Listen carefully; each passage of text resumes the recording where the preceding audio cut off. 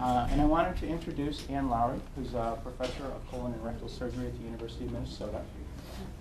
She did her undergraduate training at Radcliffe College and residency at New England Medical Center.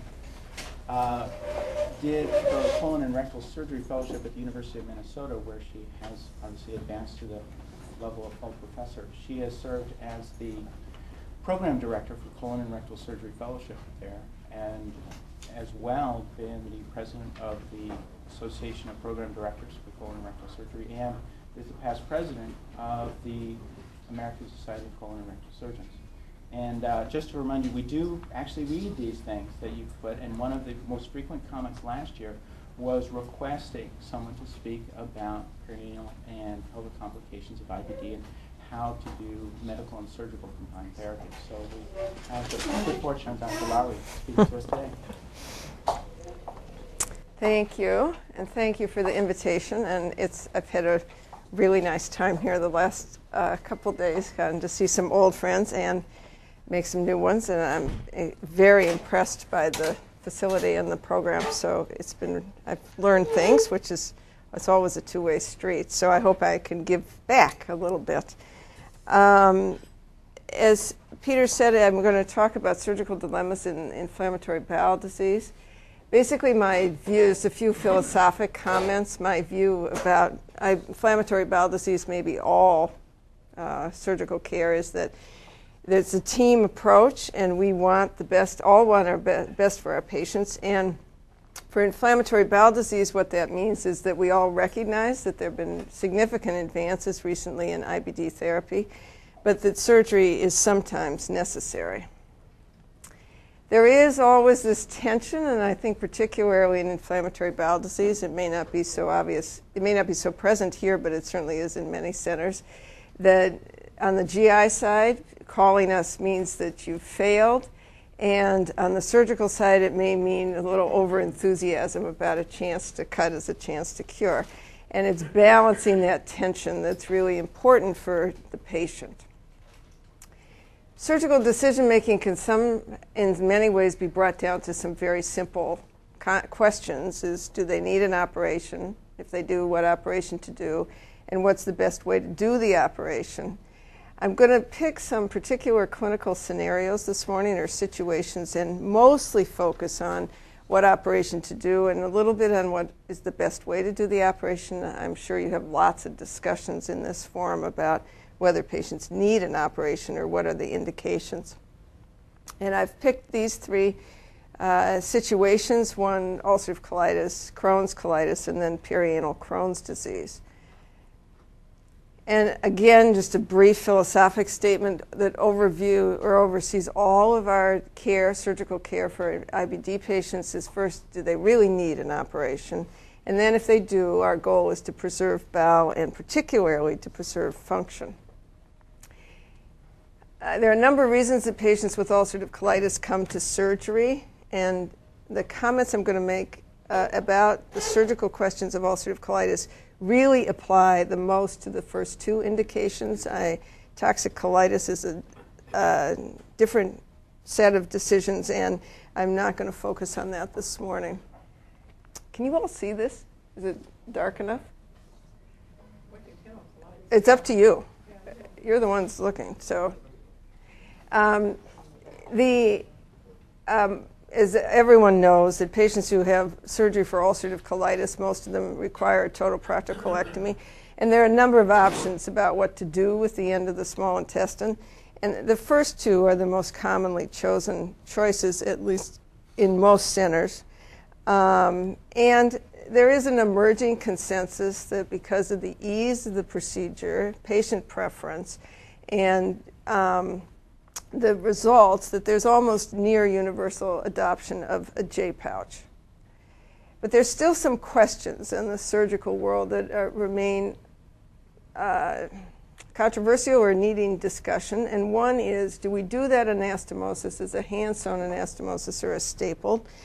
For the hand-sewn involves doing a mucosectomy of the distal rectum and then sewing the J pouch to the anal canal. as stapled is that we staple off the distal rectum, but you can see we're leaving this short cuff of the distal rectum, and then the J pouch is stapled to that rectal cuff. In general, it's felt that there's better function with stapling. There's less incontinence and may be related to a better sampling reflex, and that there are more anal problems, both functional problems like the control issues, but also complications like anastomosis and leak, stenosis, and leading to more pouch removal. And there has been a meta-analysis published just a few years ago of a large number of patients comparing these two techniques. And that meta-analysis confirms what people's clinical impressions have been, that in hand-sewn pouches, there's more likelihood of pouch failure and significantly more functional issues, that patients are more likely to seep at night, they're more likely to need to wear a pad and have even daytime incontinence. So the consensus that's emerging about that is that the stapled technique is almost always used. The one discussion point, at least in surgical conferences, is what do we do about patients who have dysplasia in the rectum, and are they still patients that should have a mucosectomy and a hand-sewn anastomosis? Another surgical question is, do all the patients need to be diverted? The standard treatment is either has been moving towards a two-stage procedure where patients get the total proctocolectomy and formation of the J pouch with a temporary ileostomy, and then the ileostomy is taken down. When these first were being done, they were done in 3 stages, where the abdominal colon was taken out, an ileostomy, and a Hartmann pouch. Then the J pouch was made, and then the ileostomy was made. We've moved through that to the 2-stage procedure, and then now to the question of, does everybody need to be diverted? And again, I'm only talking about the elective patients. We know that diverting ileostomies have been proven to be useful for emergency surgery. The question is, are they necessary for this? And the arguments in favor of diversion are that while it does not prevent leaks, it decreases the mortality from leaks. It minimizes those functional consequences of leaks. In addition to sepsis, there's less likely to be strictures or pouch failure. And that closing the loop ileostomy is a pretty simple procedure with very low morbidity. Fewer patients needed a re-exploration. And some argue that since a percentage of these patients will go on to a permanent ileostomy, that it makes sense for them to experience an ileostomy so that if they are in that group that needs to eventually have a permanent ileostomy, they're not quite so fearful. The arguments against it are the patients would obviously prefer it, both to avoid the ileostomy and to just have one operation.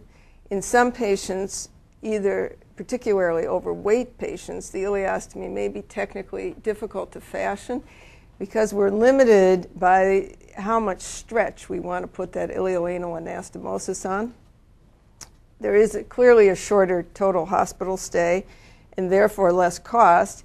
And while ileostomy closure is a fairly simple procedure, it does have associated morbidity. There's also been a recent meta-analysis about this issue, and this looked at studies from 1978 to 2005, about 1,500 patients, and they were pretty evenly split into patients who were diverted and patients who weren't. In this table, if it's greater than 1, if the odds ratio is greater than 1, it favors having a stoma. So you can see that clearly having a stoma is good in terms of avoiding a leak. It suggests there's a trend toward reducing pelvic sepsis or pouch-related sepsis, although that wasn't significant. Not too surprisingly, it goes the other way for anastomotic stricture. What is a little more surprising is that pouch failure is less in the patients who were not diverted compared to the patients who were diverted.